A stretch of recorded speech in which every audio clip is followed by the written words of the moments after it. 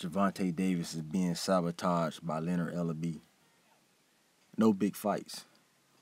Gervonta Davis is not going to see a big fight as long as he's signed to Mayweather and Leonard Ellerbe, Mayweather Promotions. He's going to be in protective custody. He's not going to be in the field, in the yard with monsters, killers, gorillas doing 35 to life, double life sentences. He's going to be in protective custody with the child molesters, the transsexuals, those type of people. He's not going to be fighting these killers like Teofimo Lopez, Devin Haney, Seal Lomachenko, Shakur Stevenson. He's not going to be given the opportunity to fight those guys. Why? Wait for it. Leonard Ellerbe says those aren't big fights. The man is almost 30 years old. And he's yet to win a real title. Yeah, he's won interim belts. But he don't have a real title like a Devin Haney. The real belt. An interim title is not the real belt, fam. Yeah, you might have the European title, but that's not the WWE or the WWC World Heavyweight Championship belt. It's an interim belt.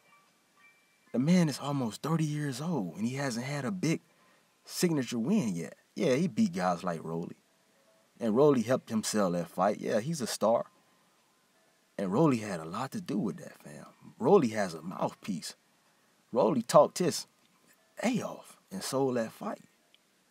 He helped Tank do 275,000 pay-per-view buys. Where you going to find another talker like Rolly? It's not out there in PBC.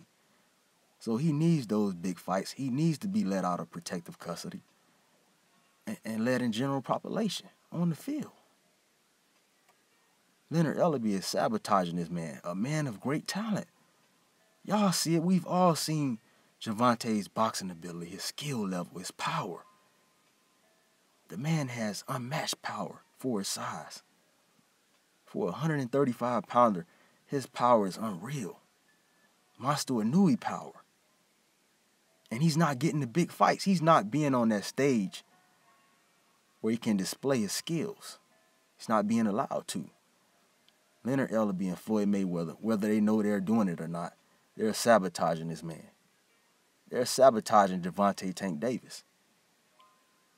And he needs to cut bait with him. Sign with Top Rank, Eddie Hearn, Matchroom, whatever. Just get away from Leonard Ellerbe and Mayweather Promotions, man. They not allowing you to get those big fights, fam.